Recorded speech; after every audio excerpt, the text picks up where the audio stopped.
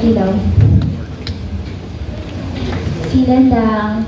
Guten Morgen alle, ich heiße Karen und ich bin hier mit euch zu reden über das kulturelle Kompetenz.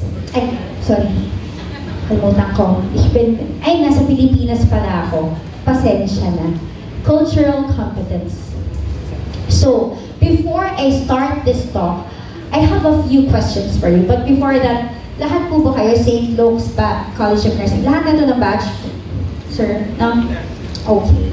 So, this question, please raise your hands if you think that you already have at least one patient that, in hospital, in OGT, from a different culture or has a different ethnicity, religion, beliefs, gender, or socioeconomic lifestyle from your own.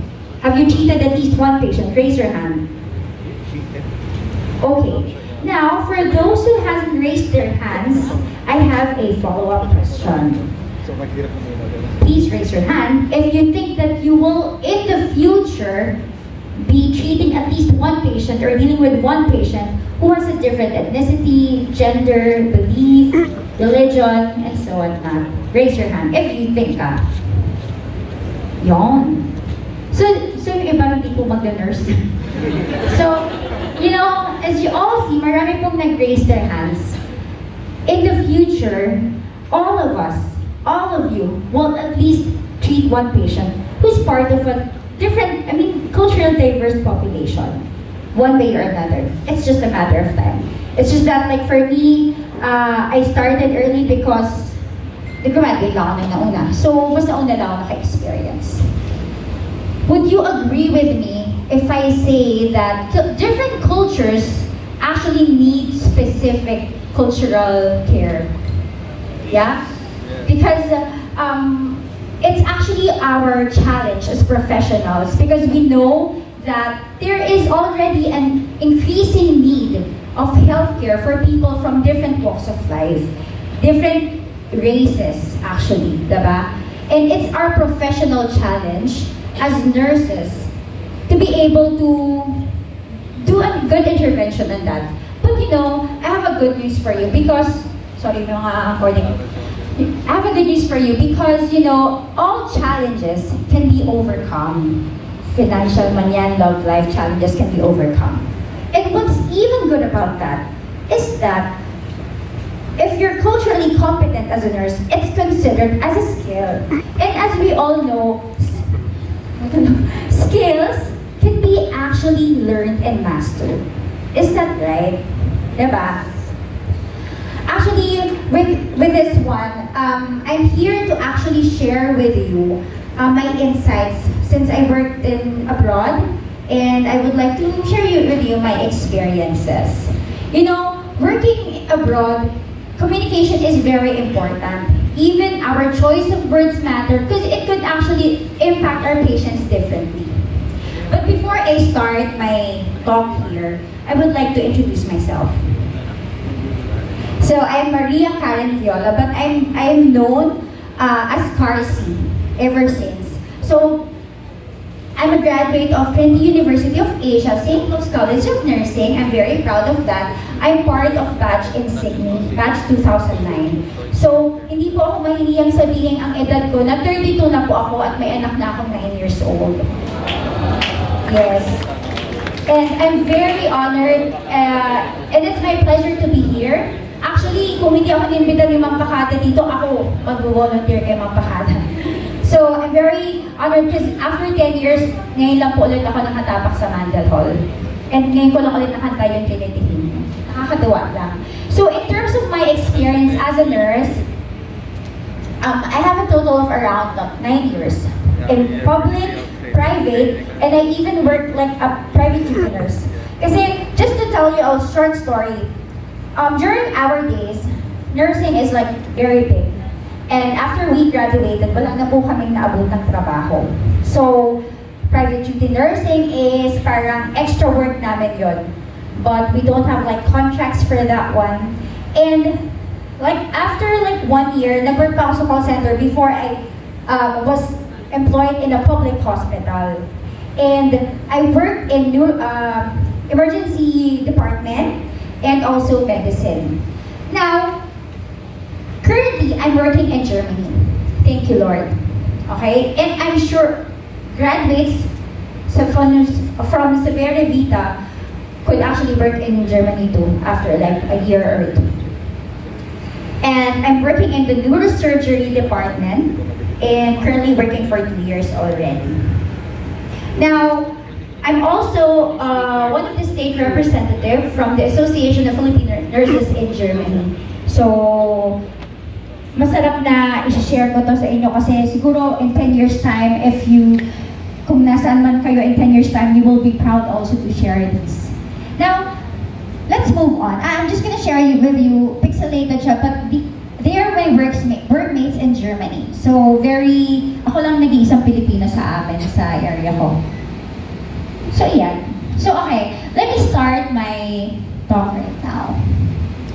But before that, since we're gonna be talking about cultural competence, we have to learn what culture is. How do you understand culture? Culture is actually evolving because if we're gonna be comparing culture from before and now, it's actually different. But according to Google, values, it's a pattern of learned and shared behavior and beliefs of a particular social, ethnic, or age group, which is actually true. If we're going to be comparing our culture from Japan, from Germany, it's really different. And it's not just, how we do things, but the values, what we believe, our language is part of the culture, communication, and the practices that we share in common. So, just to put it in a very simple way, it's a way of life. Culture is the way of life. Now, if we're going to be putting it in the question, how many languages do you actually need to communicate with the rest of the world? What do you think? How many words? How many languages? Galing nyo. Yes, correct. Just one. Ay, nakasulat ko pala. Alright, so just one. Actually, it is our own. Okay? Why? Because we may be working in a different country and not speaking their words, but through our actions, our upbringing, and how we apply it to the people. Please, next. So, now cultural competence. What is cultural competence? It is the ability to understand and communicate and effectively and interact with people across cultures. It's also being, aware of the differences of other people from us. And of course, being aware of or having the knowledge of other cultures from other countries, or not even in other countries, or even iba yung culture ng Makati sa Marikina, meron ganon. So next, now we go to healthcare. How will we be connecting that with healthcare? Bakit? Because as nurses, we possess a global mindset. Our patients could be, it's not just about the face. Okay, si Sir mukhang Amerikana, pero hindi naman pala siya Amerikana. So we have to be aware culturally, being nurses, because we will be dealing with different kinds of people. And for those who will be working abroad in the future, mas lalo. Diba? Alright, just a sample. Meet Nurse Tina. She's actually a Chinese Filipino nurse, and she's been working in the States for just 4 months. Now, biglang their patients has been complaining that she's not looking sa bata nila while they're talking. Why do you think so? It's actually because, some Chinese, they have this culture that they don't actually look direct to the eye if they're like talking to people. But actually, as a nurse, we should be aware, okay, I'm in the States now, and I should be looking direct at their eye. Despite my own, my own belief, I should adjust. Lalo na they're working in the States. So that's what's wrong there. So Tina is not being culturally competent. That's why she had complaints. Okay, so having this cultural competence, meron tayong tinatawag na ask triad. It's not like a pyramid, okay? These three must be simultaneously honed and practiced. Hindi ko lang alam kung paano sa presentations, but they're all equal, okay? But we have to talk about attitude first. So what is attitude? It's not just, how we interact with people, but it's characterized by three important things: empathy, tolerance, and openness. One sample for empathy, you know, empathy, first year pa lang naturuan na tayo ng compassion. It's very important. And one example for empathy, it allows us to be not just in an imaginative way, but in a realistic perspective, to be in the shoe of our patients. Just one example. Example, you have a patient who is a refugee. She's a single mom and has 2 kids. Now, if you think that the patient is very shy, she's always undecisive, we should be aware of that. It's just like maiilan pa tayo na parang, okay, ba't hindi siya nagde-decide ang tagal, laging takot, kinakausap ko lang naman. We have to be aware. We have to be in the shoe of the patient na, okay, refugee ako, ang dami, I'm traumatized. That's why I need to be aware of what I'm going to be saying to the patient, how I'm going to be reacting to the patient. Okay? Second is openness. Ito, sa Germany, magugulat na lang kayo na, siguro 1 week ko doon, yung isang nurse na German, she brought beer to the patient sa bed niya. And I was like, why? Because we don't practice that here, diba? And asked the patient, hello sir, why are you drinking this one? And I was like, not yet culturally competent. My question is, why are you drinking this? Because I want it. And it's allowed sa kanila. If the patient is, you know, alcoholic, and they say they're alcoholic and they want beer, they will receive beer. We actually have beers in our refrigerator in our nursing station if the patient needs beer. Onti na lang yung nurses na uminom. And what more is that patients are allowed to smoke.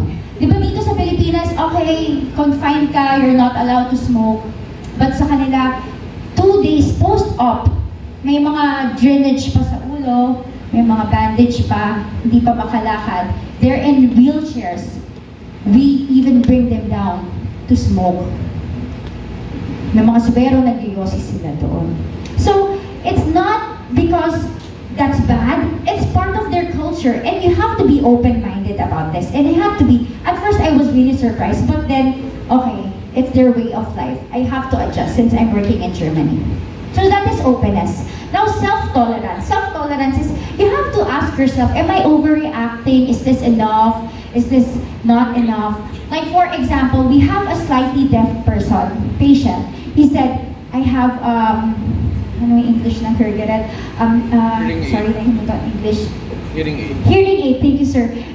Hearing aid, and the patient was like, I'm slightly deaf, okay? And then this nurse, my friend, was like, hello, my name, and she was already shouting at the patient. She didn't realize that he was just like slightly deaf, and she ended up like shouting in the whole station. So you have to evaluate yourself. Am I doing? Am I overreacting? So being culturally competent is part of that.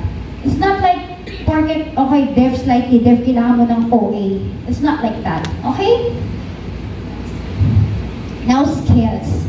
For the next of Ask Right is skills. S is, okay, one person, especially for nurses, should have a good set of skills. That is, yan, multitasking, problem solving, decision making, crisis management, being resourceful. Yan, bidang-bidang Pilipino sa Germany. Being resourceful. Gulat sila. Wala kaming mask. Ginawa ko talaga yung cardboard natin kahit sa matanda. Carsi, sir, good! Ibig sabihin, very good, Carsi. Vi hast du das gelernt? How did you learn that? I was like, Philippines. And she was like, they were like, oh, Filipinan, kasi hindi sikat masyado ang Philippines. So, please, if you're gonna be working in Germany, let's uplift Philippines. Anyway, back to the topic. So, sa lahat ng skills that we have, communication is number 1. In terms of being culturally competent, did you know that when the language comes from a person of authority, it's very powerful. Especially in hospitals, when we wear our uniforms, doctors wear their coats. If you put yourself in the shoe of the patient and you will see a doctor, it's like, okay, super high respect because we already know that they're knowledgeable in what they're doing. They're like the foundations of the hospital. Whatever they say, it's like super, you will believe, okay? So, as nurses wearing uniform, we have to, yung panindigan natin yun. And whatever we say, it's very powerful. That's why being culturally competent, communication is very important. Okay? Now,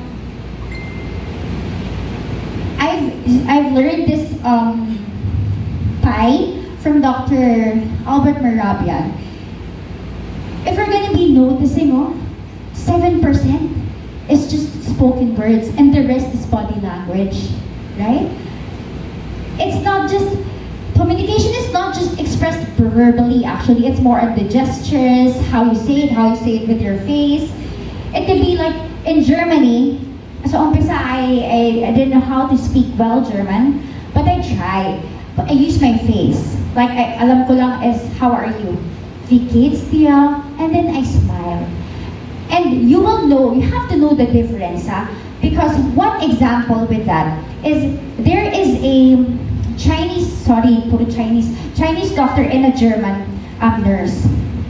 Now, the German doctor, because Germans are very straightforward, it's like, kung itatagalog ko siya or i-English ko siya, bigay mo, take risk, papirmahan mo yung pasyente, ganun lang. Kasi in Chinese, since yung Chinese parang mga Pilipino na medyo mahiyain, hindi, kailangan natin parang, paano mo pirmahin lang? We have to be precise, we have to know the other details, because with Germans, they just sometimes give you paper, sign. Unterschrift, gaganon pa, di ba yung accent nila nakakatakot? Akala mo parang, ang sungit naman ito, Unterschrift, ganyan. But in reality, it's just how they speak. So knowing how they talk, knowing how they actually being aware of how they express their words and actions through faces is also being culturally competent. Full SD. Okay, the next one is acknowledge. It's very important because cultural competence is vastly rooted in our knowledge, okay? And being aware of different practices from different countries, or hindi mo naman kailangan malaman lahat actually. You just have to know. For example, I'll be working in a public hospital. And you know the people in the public hospital are, hindi ka naman pwede mag-inarte doon na parang, hey, what's the problem? Eh yung patient mo parang, di ba, walang pera, nagbebenta lang ng sigarilyo dyan sa tabi. Tapos sasabihin mo, what's the problem? Di ba, hindi ganon. Pag nandun ka naman po kasi ibang sa government, pag nagtrabaho din kayo, dapat sasabayan nyo rin yung mga musta po, mga ganyan kayo. And then for example, if you work in a private hospital, and then nasanay ka sa government, ano pong problema natin? Ganun ka pa maglakad, diba? You have to be aware of your surrounding, how you're gonna be applying it. So parang ang galing natin, diba? Ang bilis natin mag-adjust. Lalo na pag nasa Germany ka pa. What's the problem? Hindi naman sila ganun. Napaka-formal nila doon. And like for example, in Japanese, sa Japan, kung may magja-Japan dito, kailangan super galang nyo. Hello. What's the problem? Ganon. Kailangan adjust tayo dyan. And ito ang mga samples, but they're just, kunyari health benefits. In some cultures, people believe that talking about a possible poor health outcome will cause the outcome to occur. So we must be aware. I'm not sure what country is this or race, but if you say that, okay, you have melanoma, pwede ka na pong mamatay soon. You don't have to isipin na mamamatay na talaga. Or you have to be careful. Doon tulad sa Pilipinas, sometimes the decisions and plans, we have to explain to the family members. It's just that, compared to Germany, sobrang independent nila doon. They don't need their family's approval. Kahit 90 years old, they don't need their sons or daughters. But in the Philippines, pwede ko po bang hintayin yung mama ko, sasabihin ko lang. So, simpleng ganun lang is being aware of that is already being culturally competent.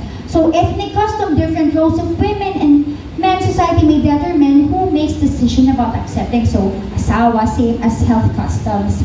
So, religious beliefs like Jehovah's Witness, I'm sure you are aware of that. Meron sa amin, Jehovah's Witness, ayaw magpa-blood transfusion, but good thing we have here like synthetic blood na pwedeng gamitin as alternative or yung mga tablets dyan.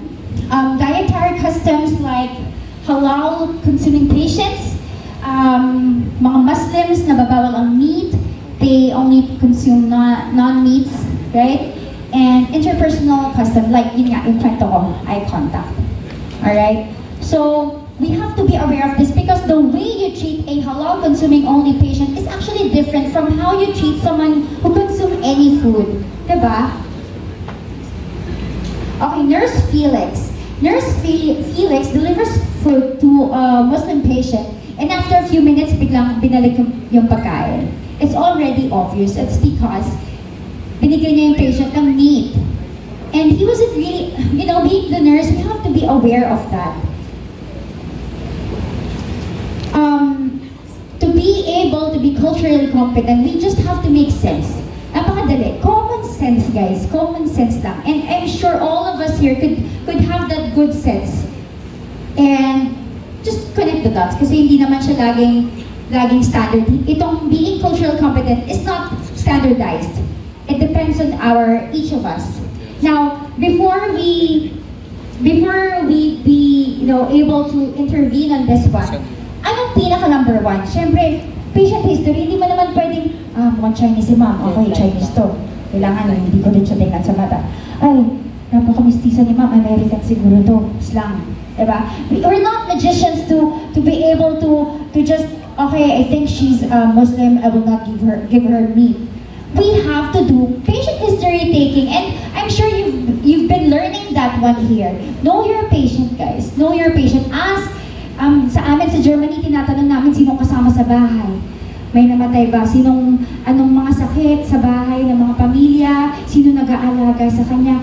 Anong trabaho? What's the job? So we will know, how will we be able to react to patient? Because if she's a doctor, the patient is a doctor, and then you react, nagmamarunong ka dyan, you know, this and that, and the patient, excuse me, that's my specialty, and why are you being so nagmamarunong, you're just a nurse, diba? You have to adjust, you have to know that. So, once you've taken the history of the patient, you have to be aware. We're all, you know, modernized now, we can even research it online, or ask our other nurses who already dealt with other patients who has the same ethnicity, religion, or socioeconomic lifestyle. And now you have to apply it. Now, if you apply it, at the end, you have to do self-evaluation. Okay na naman, am I overreacting? It can be practiced, and over time, you will be an expert in cultural differences already. Okay, just to finish this one, cultural competence is a social concept. Inimbento lang ng tao to, guys, sa totoo lang. It's just a social concept. And syempre, personal, why? Because we have our own learning, phases in learning, and not just sinabi kong, okay, maging culturally competent kayo, naku, kailangan agad-agad ang galing ko na. Hindi ganun yun. Gawa-gawa lang to ng tao, but ginawa to for the betterment, for us being flexible nurses, to be able to deliver our work well, because one wrong move could actually impede the recovery of the patient. Because as I've said earlier, that different cultures need specific cultural care. If we don't provide them their cultural needs, it could actually stop or cost a life, actually. Sa totoo lang talaga. It is deeply rooted in our own understanding. Only then that we can associate it with our patients. Knowing at a certain point of view, we have our own way of treating patients, and once we learn that patient has a different culture, we have to adjust and change it. Okay? It's not personal. Hindi siya parang, grabe ka naman, ba't ka nagpapat ng ugali? It's not change your attitude. It's just for the work, for our patient. Patient is our number one priority here. And of course, the key to be an effective leader nurses is that very basic patient history taking. We have to know that so that we will be able to apply what we've learned. And I'm sure, guys, I am not expecting you to be culturally competent agad-agad. You have to experience it. It could actually take 2 years, 3 years. Even my language is, kaya pinakita ko yun sa inyo, even the language, you have to apply it first with your peers. And then with the patients. Okay? Because language, like for example, if you're gonna be working abroad, you have to learn their language because it's part of their culture. And yun lang nga, may struggles. But you will be, diba? You will hone it and you will be better. Yun lang. And guys, so I have a YouTube channel. That's my YouTube channel. That's one of my videos. Now for those fourth-year students who want to actually learn about interested in Germany or abroad, or idea lang how it is to work in Germany, you just have to, you know, subscribe. Thank you. If you have questions, if you have questions. Hi, Carsi here. Please like and subscribe to my YouTube channel.